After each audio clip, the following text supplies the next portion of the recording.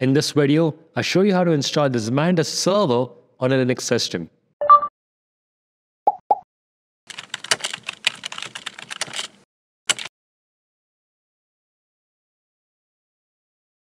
The Zmanda Server is the core software that lets you run backups across all your IT systems. It consists of two components, the Zmanda Management Console and the backup server.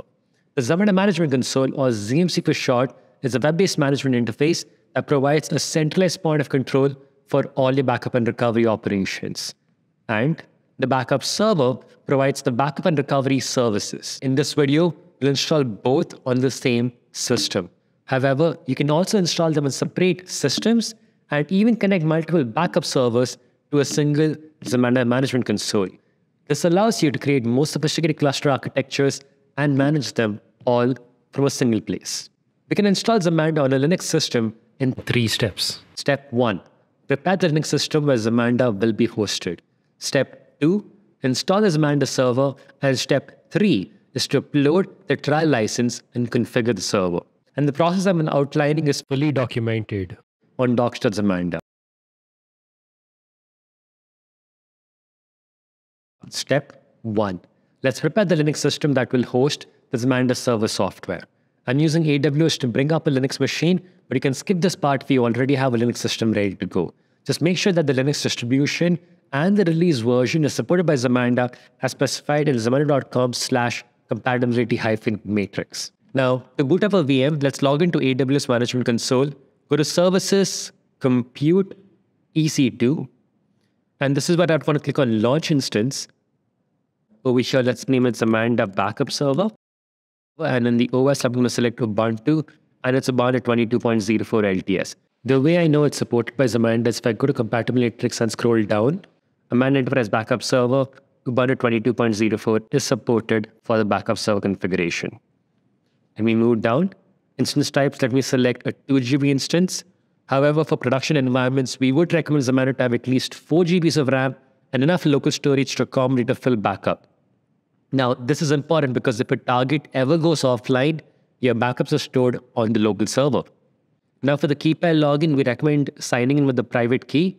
However, take great care to ensure your private key is kept safe because anyone with access to your private key can log into the server or go logging into the Zmanda backup server.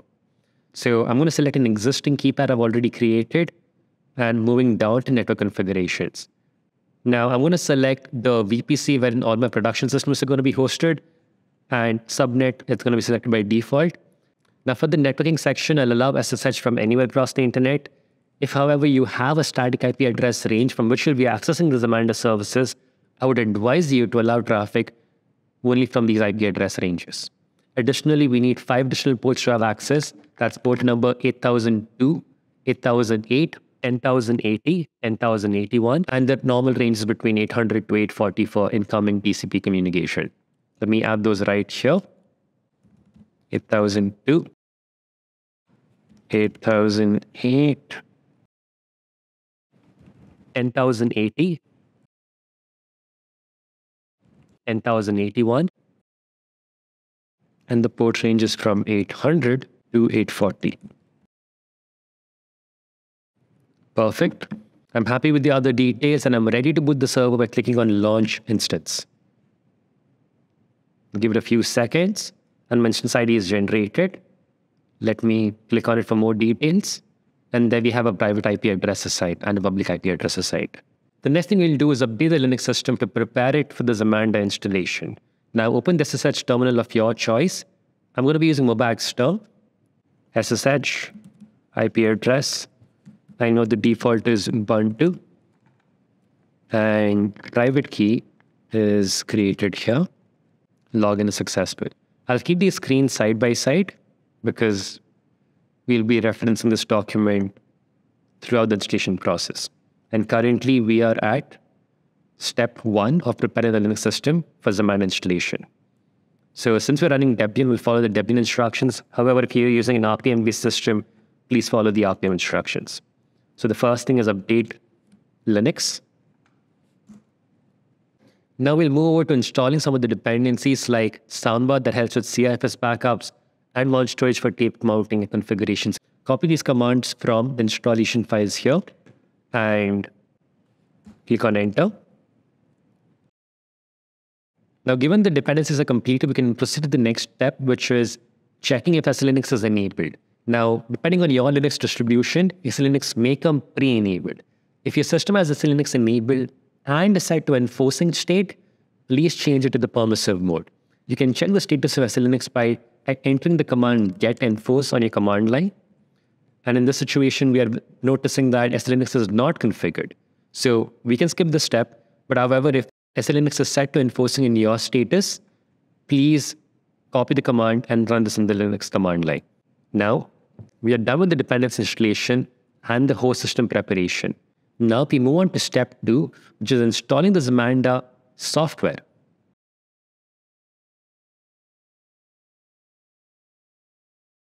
For that, visit zmanda.com/free trial and enter your basic details. And on clicking submit, you will have 2 emails in your inbox. The first will be the welcome email welcoming you to Zmanda, and the second will be the login details of Zmanda's customer portal, network.zmanda.com. These login details for network.zmanda.com are needed to download your license and the Zmanda software. So let's log into network.zmanda.com with the login details. And let's click on the Downloads tab from the left menu and then navigate to the Backup Server section. Over here, I'll select the Linux system that we have running, which is Ubuntu 22.04. And on doing so, the 2 links on the right have become active. Now, ZMC is the Zmanda Management Console that provides a central point of control for all your backup and recovery operations. And the second one, the Backup Server, provides the core backup and recovery services to the clients. You need both these binaries. And for this tutorial, I'm installing the ZMC on the same system as the Backup Server.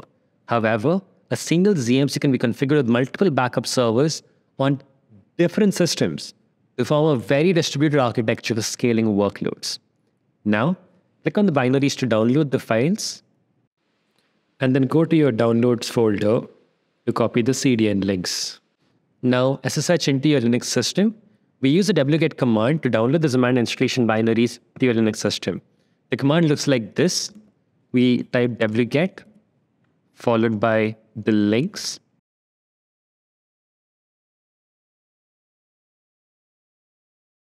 Now, wget will download the binaries to the current directory, which over here is the home folder. The next step is to make these executables.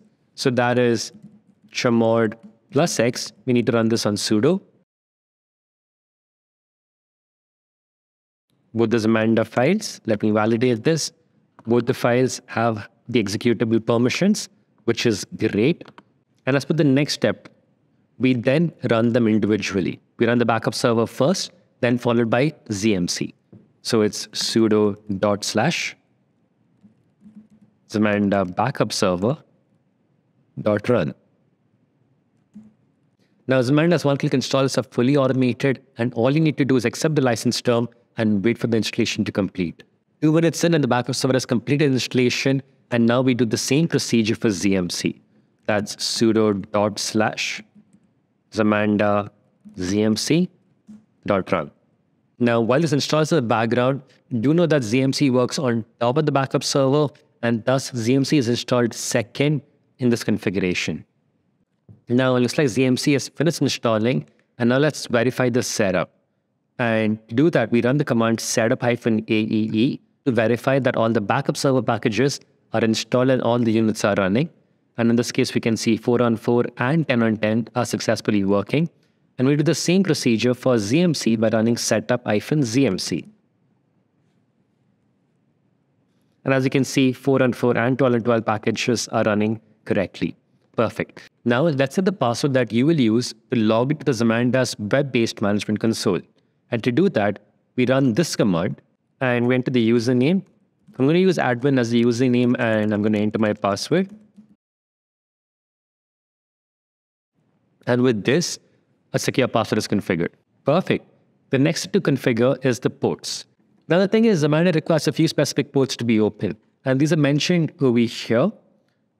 Each of these have a specific purpose. 10,080 allow the backup data to flow from the clients to the server. 10,081 to allow the rest of data to flow from the server to the client.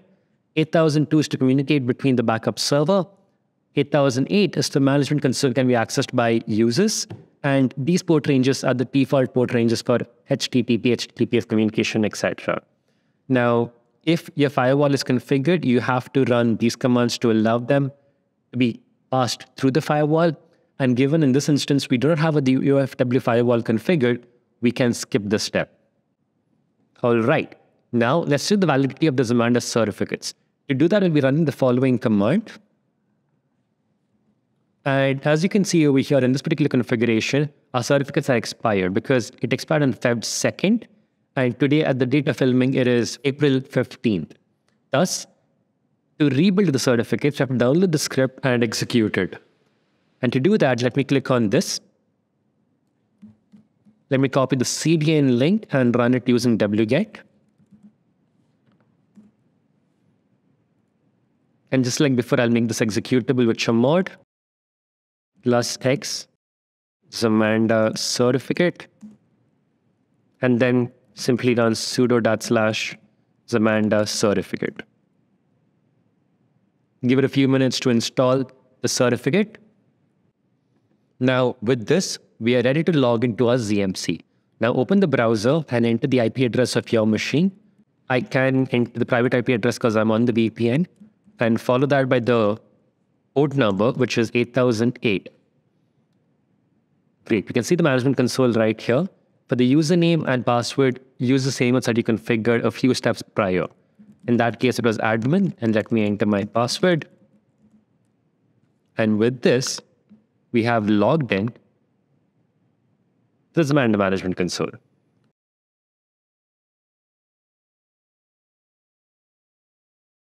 Now, the first thing that we do is install the license and activate the entire ZMC configuration. And to do that, let's go back to the command line and find the MAC address of the system. So I type IP address, and the MAC address is this character set right here. And download the license. Let me go back to home. And as you can see, I have my license tab right here. Click on the download icon and enter the MAC address of the system, followed by the server name, which is purely for your reference. Let me install it as Mumbai Zone. Click on Submit. And we have the license file that downloaded. Let me go back to ZMC, click on Settings, Licenses, and upload the license file. Now, do ensure that the license file is named as Zmanda_license. If not, please rename it to this file name. Select the file and click on Open. Click on Upload. And the license is successfully validated. And now configure your backup server by go to Settings, Clusters, click on Add Server, and server name and server region are for your references, and server IP and port number are the ones on which the backup server is running. So for server name, let me name it as Mumbai Server, followed by region as IND. Server IP address, we do know it runs in the same machine as the ZMC console here. That's 10.0.0.13, and the port number is 8002.